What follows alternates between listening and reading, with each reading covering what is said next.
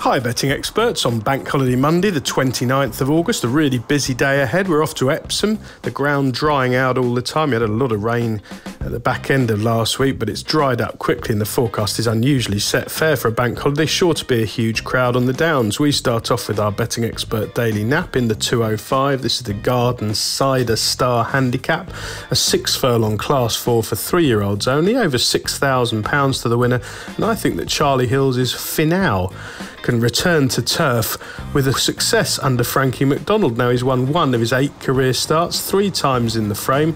He's pretty reliable form. He's only run 3 times on turf, so he's completely unexposed really, and he comes here at the top of his game. He was a good winner at Wolverhampton back in May, and he's run well in defeat since. Now some will have him pegged as an all-weather performer, and in fact he ran really well at Southwell last time out, which couldn't be any different to Epsom, but he's in good form, and he caught my eye on a turf run at Nottingham earlier in the summer and finishing 5th in a small field there, over 5 furlongs, which was an inadequate test for him, finishing with running left in the tank. So I'm not worried about fast turf. Hopefully he'll enjoy a bit of luck in running and pick these off late. There is a lot of early pace in the lineup.